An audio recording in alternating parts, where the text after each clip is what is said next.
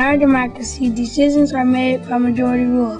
That means that when people vote, the group that has the most votes wins. For example, if your teacher asks your class to vote on whether to stay inside or go outside for recess, the side that gets the most votes wins. The losers have to do what the winners want. In a democracy, all people over 18 years old have the right to vote.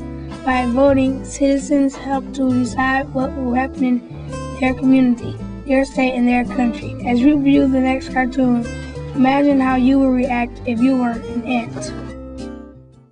The fat cats want to build a new hotel on the land where the ants have their homes.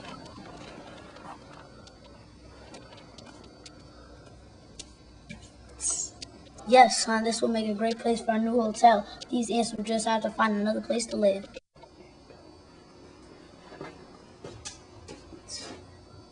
Sorry, gentlemen, but the ants are right. In our town, the citizens must vote on whether to allow you to build this new hotel.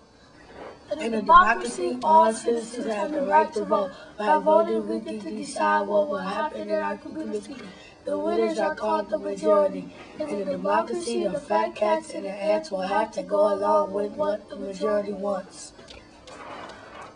But the ants protest. They want the citizens of the city to vote on whether to let the fat cats build a hotel on this land where the ant hill is.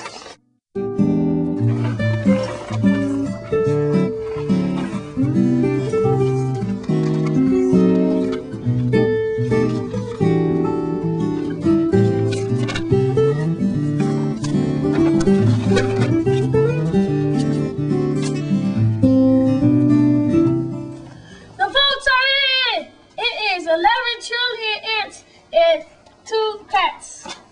We win! Yay! The fat cats have lost. They must find a different piece of land to build their hotel on. Looks like we'll have to find another place to build our new hotel. That's what fat cats. That's what I thought.